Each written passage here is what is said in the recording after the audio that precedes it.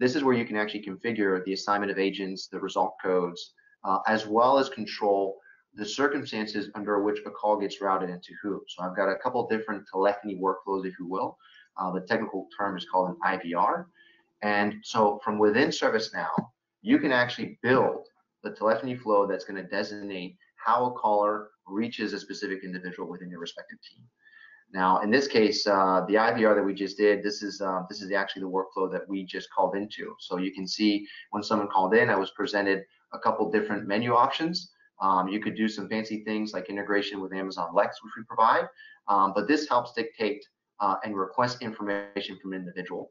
And we can actually fetch. So in this case, I'd selected one, I requested an incident, I provided a valid incident, and we can fetch and post information between ourselves and ServiceNow and use the information that we get back from ServiceNow to determine, oh, okay, we're going to route this customer to the tier 1 team, or maybe it's a VIP individual, maybe we have a VIP group, or maybe they speak Spanish, and we're going to send them to the Spanish queue so that they can actually speak to an individual that speaks the appropriate language.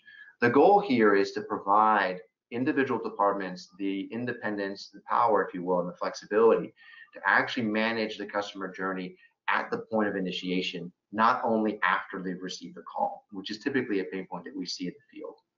And so this is actually quite powerful because while you have a static workflow, if you will, it's made dynamically and intelligently powerful by virtue of the fact that we're leveraging information from within ServiceNow to determine what the routing might be. So in theory, if an individual were to call 2 times in a row, where they get routed to over the course of the second call may be different as a result of the information that was provided in the first one and presumably updated within ServiceNow. So based on what we've shown you so far, we can help connect voice-enabled conversations, typically the most valuable and most complex ones that will reach your division. We can enable you to control that. We can allow the agents to receive that within ServiceNow, and you can have complete autonomy over how an individual gets routed and to whom. So efficiency is also the name of the game, as well as administratively the documentation of that engagement back in ServiceNow.